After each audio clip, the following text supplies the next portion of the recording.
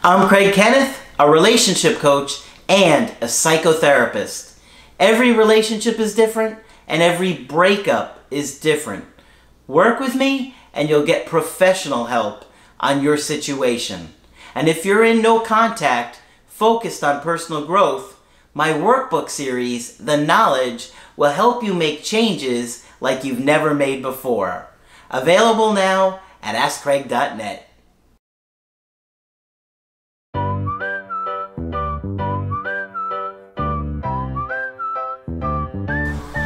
Hi there, I'm Coach Craig Kenneth. I'm Coach Margaret. And today we're going to be talking about, do feelings fade in no contact? That's a big fear. Right? It is a huge fear because everybody out there that's really looking at going no contact and not reaching out to their ex is terrified that making this decision is going to mean that your ex loses their feelings for you, they forget about you, and they move on, and that's the end of it. I got news. You're not that forgettable. You're not that forgettable. And for many of you, it stems from trauma that you've had in your early childhood, that you felt like you were invisible and that people weren't going to come back, that your needs weren't going to be met, right? Right.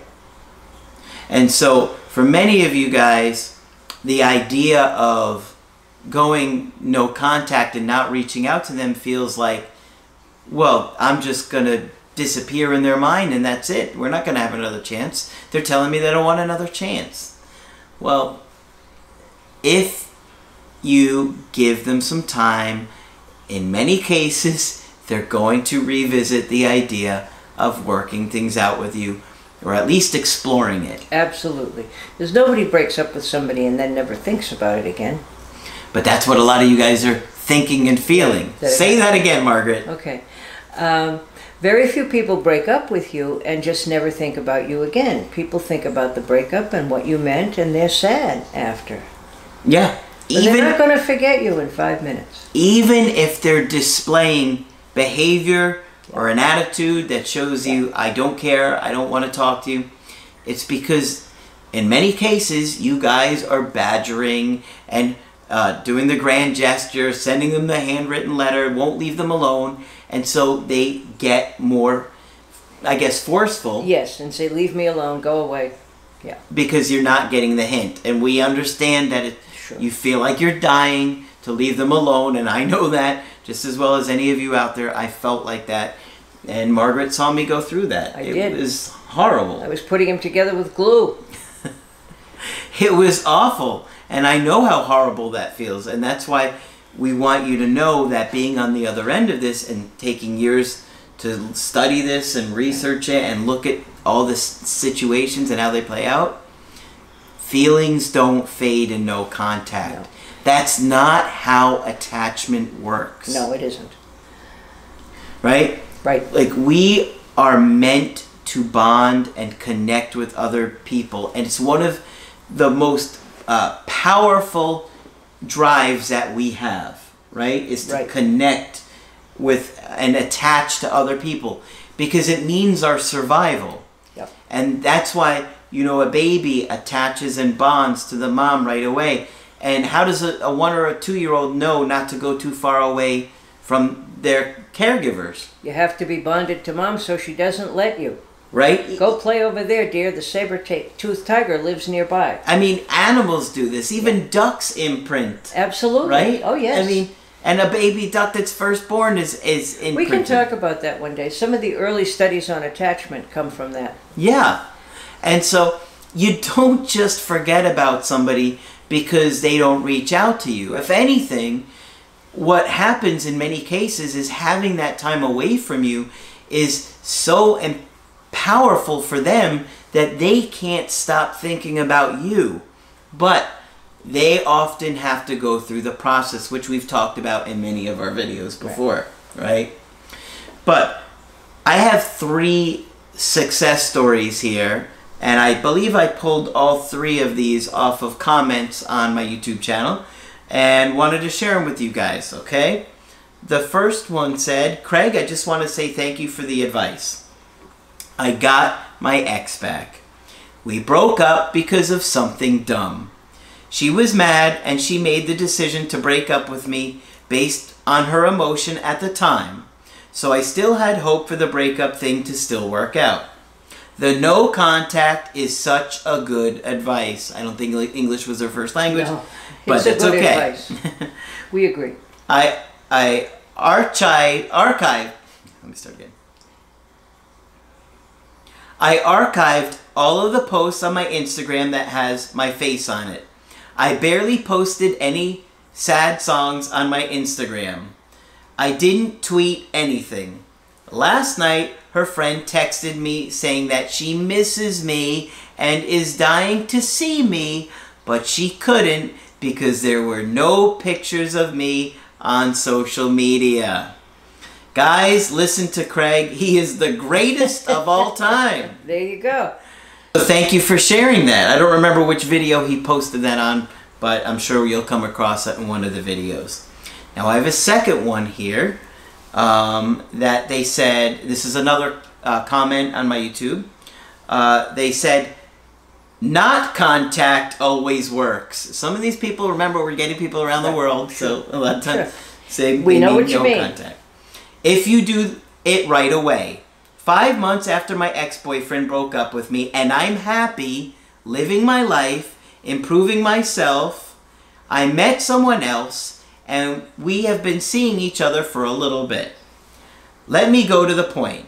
Yes, my ex reached out to me twice.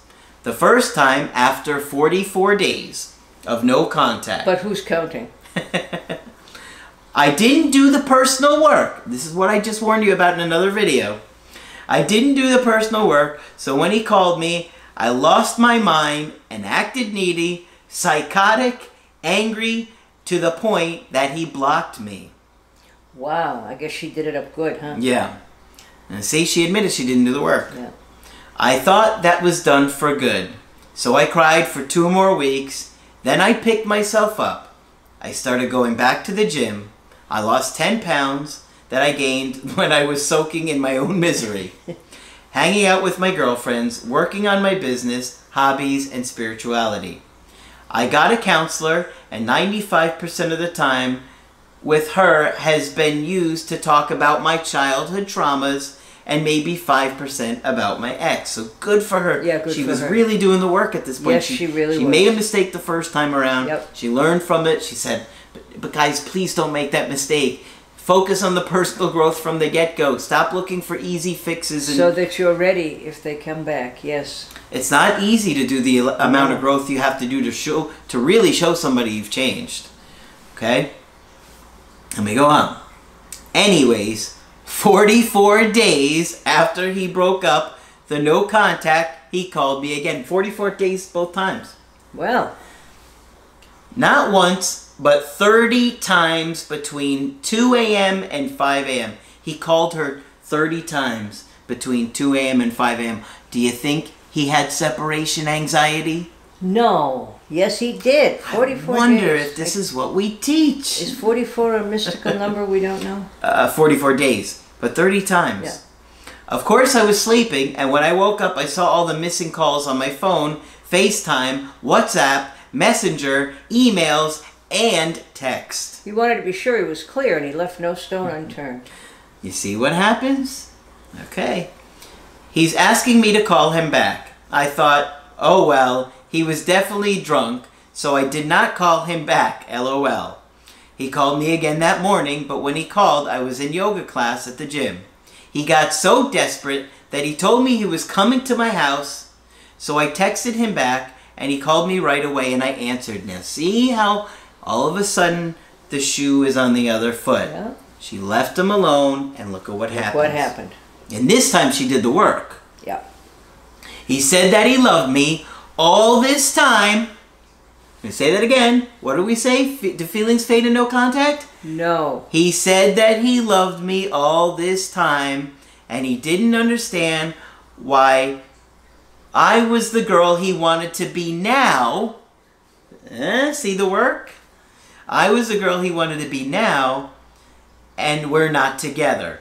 He was spying on my social media, and friends in common told him how well I was doing, and I never talked to my friends about him because I don't trust our friends in common. Good for you. You can't trust anybody not to go back. Yeah. Okay. It says, he, Diodro, the work, we separate, so he is a mess. That sentence is a mess too. I don't know what that means, but I'm just going to read it. Okay. Actually, I don't want to farthing.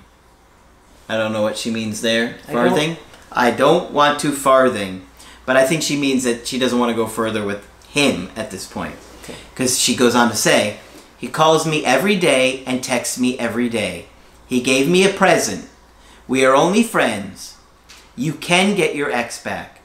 I haven't because I don't want to be in a relationship with him. And I'm still talking to him now because he is still someone that I care about. There you go. Okay. But you can see what happens. These things happen. It feels like it won't, but now you got two examples and I got a third one. But when you're in crisis, time gets kind of messed up. If it's not happening now, it feels like it will never happen. That's right. Anybody in crisis will tell you that. Yeah. And it seems that their feelings don't or won't change when they absolutely can. And you saw what happened. Feelings change all the time. Yes. Like I say, feelings change like the clouds that move across the sky. Yeah. Right? And I really believe that. Oh, yeah. I mean, they change throughout a day. They change within a few hours.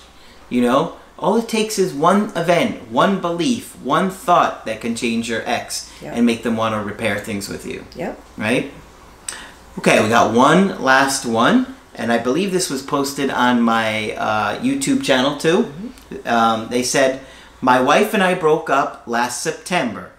I unfriended her on Facebook, unfollowed her on Instagram. She continued to follow me, and I went no contact. It was one of the most difficult times in my life. I can imagine. We both loved each other very much, but we couldn't agree on living arrangements.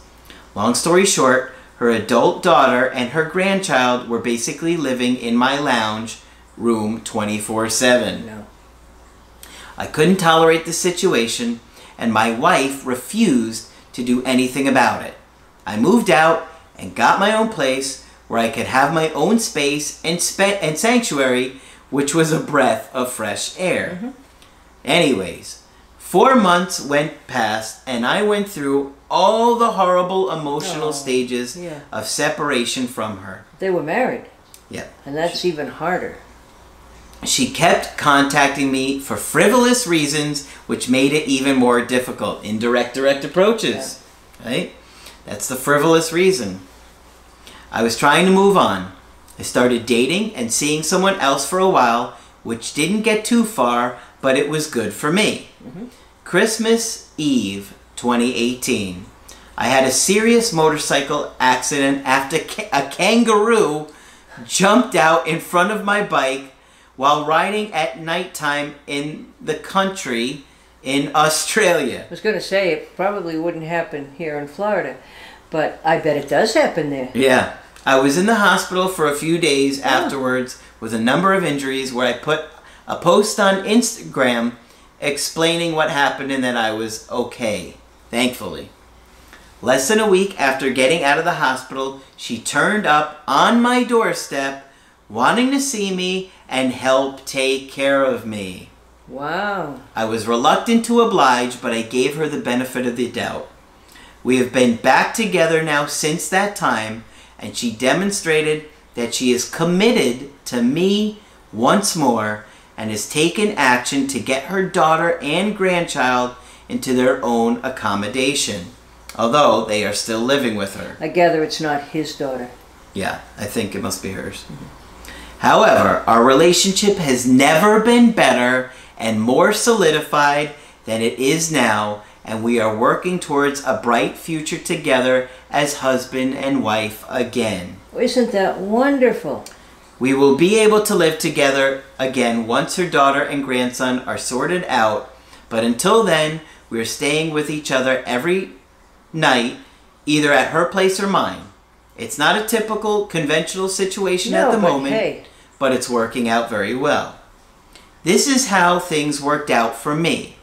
Sometimes it takes the real possibility of losing someone you love forever to realize what's important.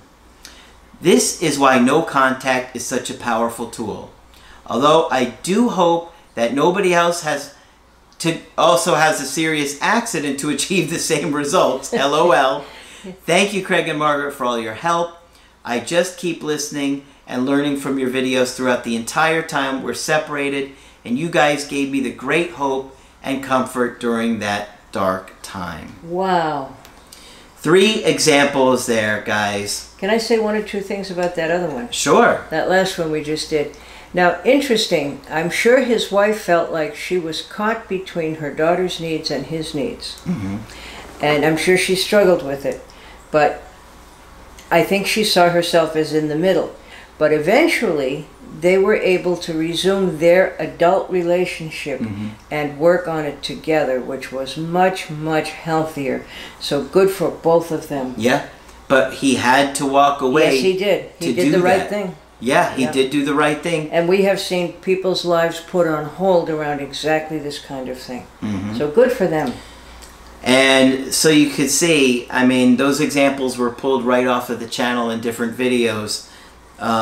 Feelings and no contact, do they fade?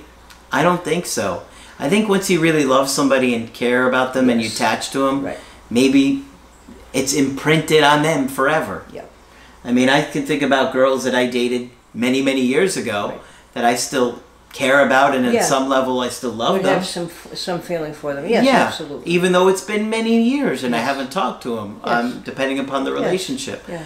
But that, you know, you still care about somebody once they were a huge part of your life like that.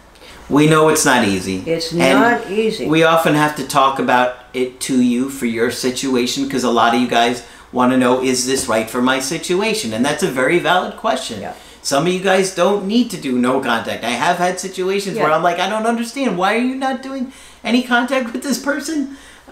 So, yes, there are situations where, you know, you shouldn't be ignoring somebody for sure. Right. But I think that once that somebody truly bonds with you and cares about you, those feelings don't go away. It's kind of there forever. That's right. Yeah, if it's the real thing. So, of course, if you like this video, put a like on there and make sure you subscribe to the channel, please. We appreciate that support. And if you also like podcasts, we are now podcasting on iTunes and Spotify and all the major podcast platforms. If you want our help personally, just go to my website, askcraig.net. Sign up for the coaching option that works best for you. I do email coaching and I do Skype coaching. Margaret is also available for Skype coaching. Yes, I am, and so feel free to sign up with me. That's right. Just click on Margaret on the top of the website to sign up with her. That's it for this video. I'm Coach Craig Kenneth. I'm Coach Margaret. And we will talk with you soon.